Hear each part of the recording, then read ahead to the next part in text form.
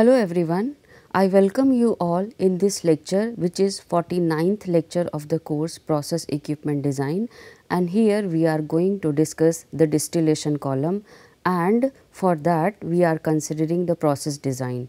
Okay. Now as far as this lecture is concerned, here we will address one milestone, but before that let us focus on the complete milestone which we are going to cover in this topic, that is distillation column process design. So, here we have some milestones, like first we have discussed the distillation and the continuous process, and we already have covered the design method for binary system, and here we have focused on McCabe-Thiele method. Okay. And after that we will consider design of multi-component system, and then plate efficiency, and finally we will focus on plate hydraulic design. Okay. So, in this particular lecture we will consider this topic, that is design of multi-component, that is design of multi-component system. Okay. Now, as far as this multi-component system is concerned, obviously that you understand that in this case we have more than two components which are available in the feed, which we have to separate using distillation process, right. So, let us see. So, let us discuss some facts about that. So, when we focus on multi-component system, the problem of determining the number of stages and the reflux requirement for such system, it is much more complicated or complex in comparison to when we consider or calculate these in binary system. Okay. And that you understand because handling multi-component system is complex in comparison to binary system. So, as far as this multi-component system is concerned, if I am having more than two component, we call that as multi-component system, right. So, in this case we cannot get the complete composition of top and bottom product independently. Some of the product will be available in top and some of the product will be available in bottom. However, in the case of binary system, we may get the clear composition at top as well as bottom. Okay. So, how we have to handle this problem? Okay. The separation between top and bottom products is specified by setting limits on two key components between which it is desired to make the separation. Okay.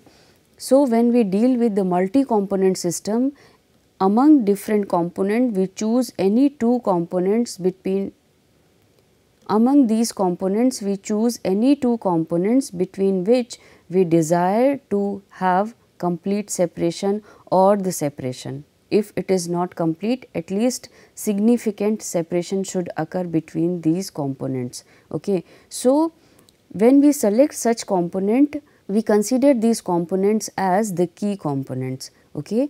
And separation we consider between these key components only.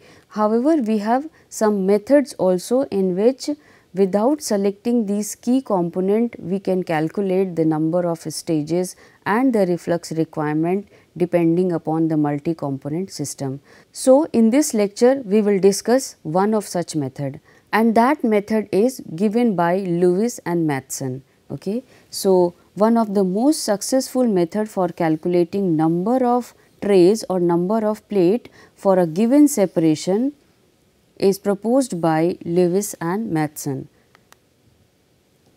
Now, as far as this method is concerned, what it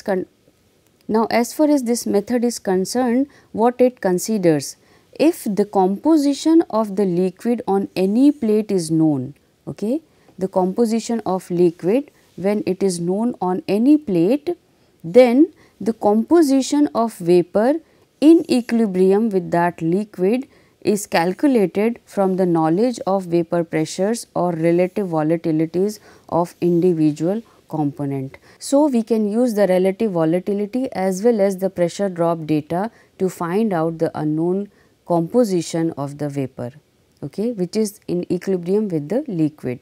Okay. So, that consideration is, so that fact is considered by Lewis and Matheson method. And further the composition of liquid on the plate above is then found by using an operating equation as for binary mixture, right. Although in this case there will be a separate equation for each component. Okay. So, in this way we define the operating condition with respect to each component, and then we can calculate the liquid composition on the plate which is above, then on which we have calculated the vapor composition which is in equilibrium with the liquid, as we have discussed in second point in this slide, right. So, now we will demonstrate this method, and then we will illustrate the calculation using this method with the help of example. So, let us see how this method works.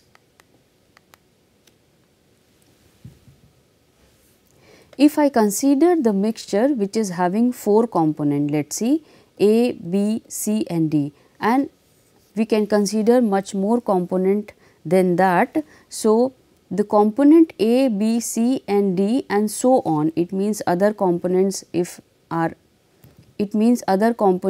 also available in the mixture. The composition of these components are, let us say, XA, XB, XC and XD and so on, right. And obviously, when I am considering XA, it means this is basically corresponding to the liquid streams, right. So, if these mole fractions are available corresponding to these component, we can consider further that YA, YB, YC, YD and so on in vapor composition, so on in vapor streams. Okay. So, this is basically the normal nomenclature, that X we denote for liquid stream and Y we consider for vapor stream. So, if I am having such components, then YA plus YB plus YC plus YD and so on should be equal to 1. Okay. Accordingly, we can consider the vapor composition and the complete composition should be equal to 1, right. That is basically the normal condition we consider for composition. Now, further, if I divide the whole equation by YB, okay, you can consider any other component also. So, here I am having YA by YB plus YB by YB, then plus YC by YB and then YD by YB, and that should be equal to 1 by YB, right. In this way we can represent the equation, and when I divide all compositions by the same amount from left hand side as well as right hand side, it is not making any difference, right.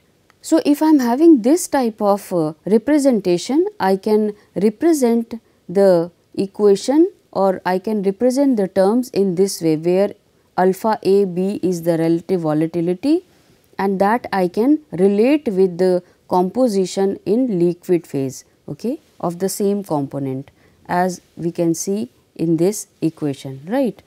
Now, the point is how we can obtain each term of that, okay, that we can understand through this equation, where alpha is related to partial pressure as well as the composition in liquid phase, fine, and that alpha is nothing but the relative volatility, as we have discussed in the previous slide. Okay.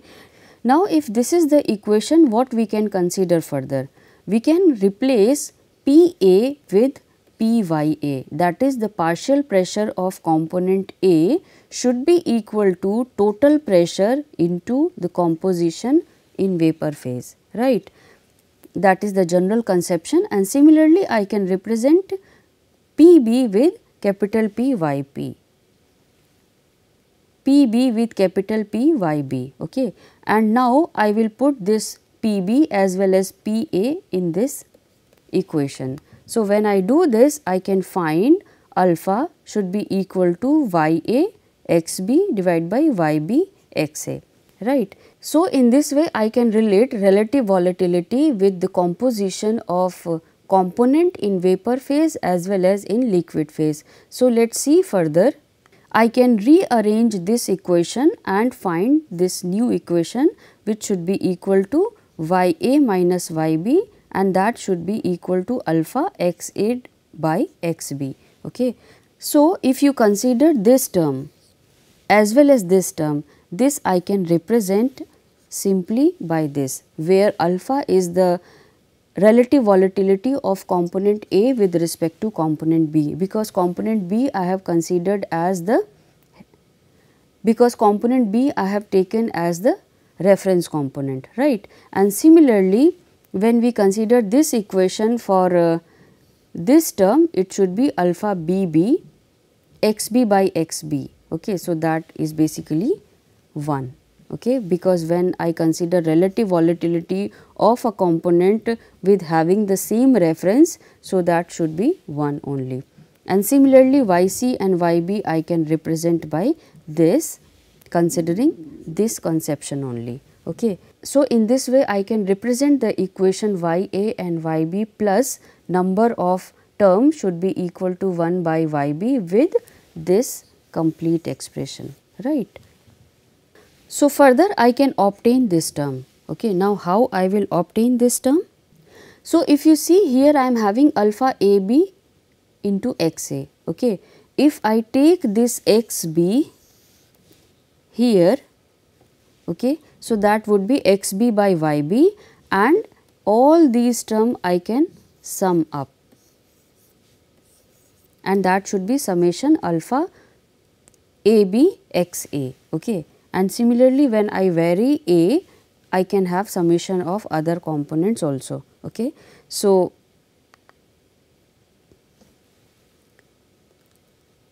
further I can rearrange the expression and I can obtain yb should be equal to xb divided by summation alpha ab by summation alpha ab into xa. Okay.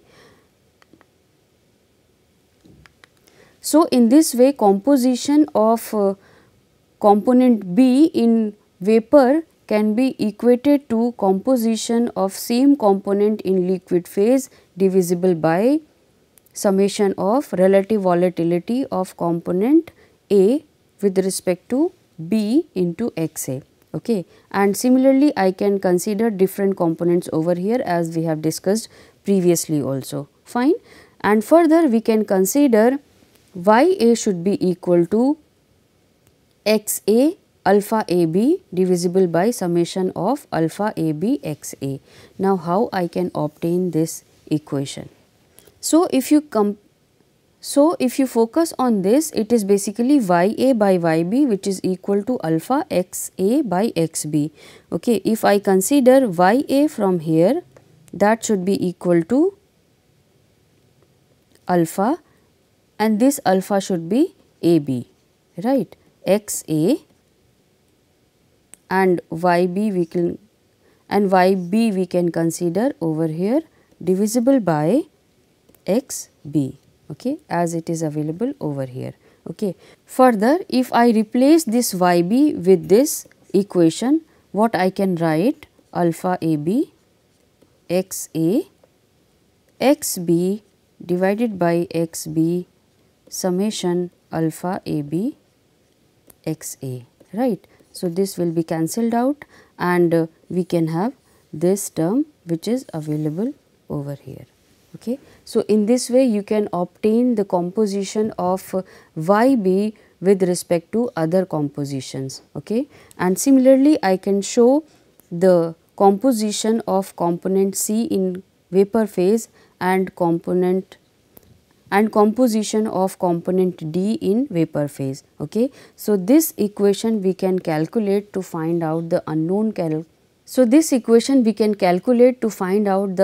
composition in vapor phase if I know the composition in liquid phase, right.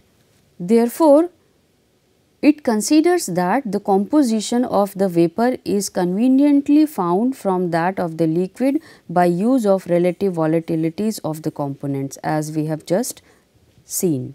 Okay. So, in this way you can see how we can obtain the composition in vapor phase if I know that in liquid phase. Okay. So, let us illustrate this method with the help of one example, and here we have example 1. In this example, a mixture of ortho, meta and para mononitrotoluene which contains 70%, 5% and 25% mole in which contains 70%, 5% and 25% mole in the feed. Okay. And it is continuously distilled to give a top product where 97 mole percent of ortho and in the bottom 15 mole percent of ortho should be obtained. Okay. So, if I am having 97% ortho in the top product, rest will be meta and para. Okay. And this mixture is to be distilled at a temperature of 410 Kelvin, which requires pressure in the reboiler about 6 kilonewton per meter square. Okay. So, in this way composition in feed as well as some of the components in top products are given, and further we are known that reflux ratio is 5. So, what we have to find is how many ideal plates will be required and what will be the approximate compositions of the product streams. Okay. The volatility of ortho relative to the para isomer may be considered as 1.7 and that of meta as 1.16. Okay. In the temperature range 380 to 415 and 410 will be between this. So, we can use this information to find out ideal number of trays using Lewis-Matheson method. So, let us start that. So, to start the calculation we will assume the unknown components in distillate. So, let us see how we can consider that. So, in the top we can consider that 0.9 mole percent meta and 2.1 mole percent para is available, as feed contains only 5% as well as 25% of meta and para respectively. So, material balance will give the composition of the bottom product. So, let us see how to find it. If I consider 100 kilomole of feed with D and W kilomole of product and bottoms are available, it means this product is basically the top. Okay. And composition is XDO and XWO, okay, which is basically the mole fraction of ortho in distillate and bottom. So, how I can find the component balance? Let us see that. So, you see overall balance should be 100 should be equal to D plus W, right, and then we can make the component balance based on ortho. Okay. So, ortho is 70% in the feed, total feed is 100 kilomole. So, 70 should be the ortho and that should be equal to D into XDO plus W into XWO. Okay. So, in distillate ortho is 97% and in bottom ortho is 15%. It is already given to us. So, we can simply write the equation as 70 should be equal to 100 minus W, right. We can replace this D. This is the simple calculation into 0.97 plus 0.15 into W, right. So, we can find out W from here as 32.93 and distillate as 67.07 kilomole, right. So, once I know the flow rates or the total moles available in distillate and bottom, I can make the balance on other components and complete the table for components available in feed, top and bottom. So, in this table we can show the compositions of all components. Okay. So, feed it is already given, distillate we have assumed and bottom we can obtain by balancing. Okay. So, as we have done the balance on ortho, in the similar line I can make the balance on meta as well as para. Okay. So, all these values you can obtain.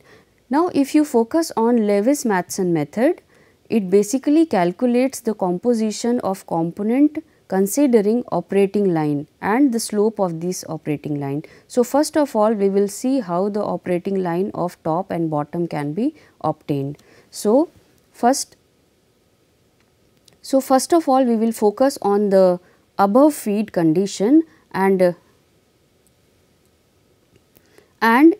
there I can find out the liquid flow rate, which is related to the reflux ratio as well as distillate. Distillate moles we know already, and it should be multiplied by 5 because 5 is the reflux ratio. So, total liquid which is coming down is 335.37, right. And similarly, I can find the vapor which is going up by simple material balance, that Vn should be equal to Ln plus D. Okay. So, that should be 402.44. Okay. Further, what I consider is that below the feed point, feed is available at boiling point. So, it is available in pure liquid. So, liquid which is coming down should be equal to whatever liquid is coming from the top, that is 335.37 plus that is available with feed. So, total Lm which is coming down to the feed tray should be 435.37, right. In the similar line, whatever vapor is going down, in the similar line whatever vapor is going up below feed tray, that should be equal to Lm minus W, right. So, it is basically 402.44, that you can consider here as well. Okay. So, in this way we can find out the flow which is available above the feed as well as below the feed. And now we will derive the expression for operating line. So, let us first focus on the bottom feed plate. If we consider the bottom feed plate, if we consider the plate which is available below feed plate, this is the expression. Okay. This we can consider in binary system also, there we have derived it. So, you can refer that lecture. So, if I focus on ortho, then YMO is basically given by Lm Vm. Okay. Lm is because it is below feed, so Lm should be this one and Vm should be this one, right. It is multiplied by Xm plus 1 minus W is basically 32.93. We have obtained that in the last slide, and Vm is basically 402.44, and that should be multiplied by Xw, right. So, we can simply consider the equation for ortho as this. Okay. So, this is basically the operating line below feed for component ortho. In the similar line I can consider the equation for meta as well as para, as you can see here. Okay. So, considering these equations we can find out the composition of component at below feed plates. Okay. Further, we consider above feed plates, and this is the operating condition for that. Ln and Vn I have already calculated in the previous slide, so that you can refer. So, these values multiplied by Xn plus 1 plus D by Vn. So, D I have represented as 67.07 and Vn I have obtained as 402.44 into XD, right. So, this is basically the composition. So, this is basically the operating line for ortho above feed plates, and similarly I can obtain for rest two components. Okay.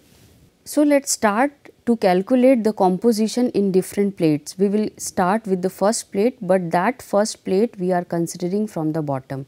Okay. So, you can consider the composition of vapor we can find with the correlation. So, the composition of vapor we can find with the correlation related to composition of that component in liquid stream and relative volatility. Okay. So, this expression we have already derived previously, that you can refer. So, we can consider the liquid composition in first plate, and that is for the component ortho, and you can obtain this equation. Okay. So, this is basically bottom operating line, and here I am having this value y1. Okay. So, how, and here I am having the value of y. Okay. So, how I can obtain this? Let us see this first. If you see the plate composition below feed, we can obtain using this equation. Okay. And here I am having the composition of bottom plate, this we have already seen previously.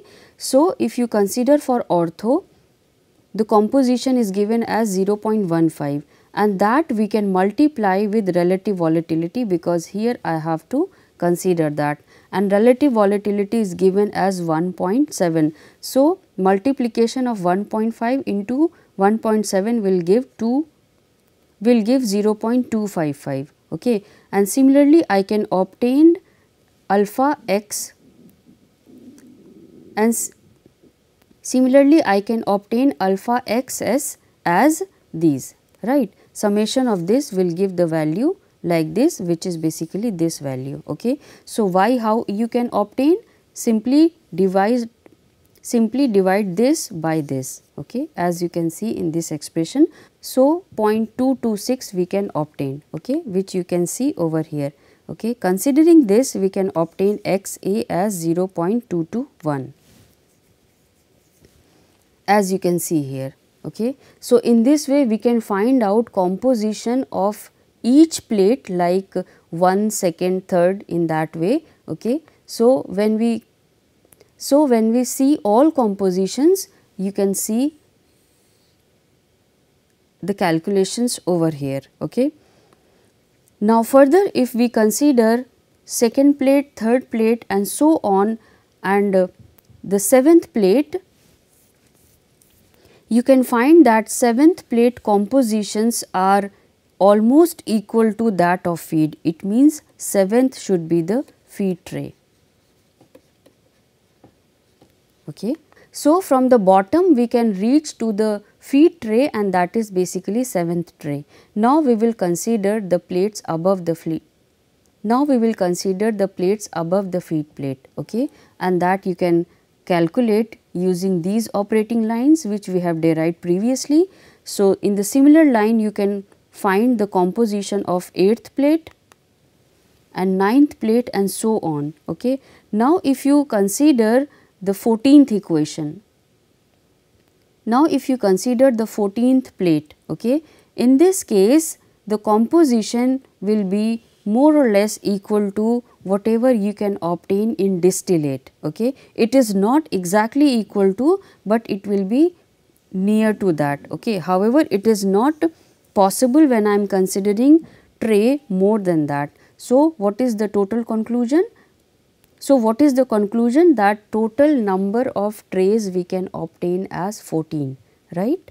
So, in this way you can see how this method, that is Lewis-Matheson method, works, but it is very complicated as far as calculations are concerned. So, in the next lecture we will discuss some other methods to find out number of trays for multi-component system.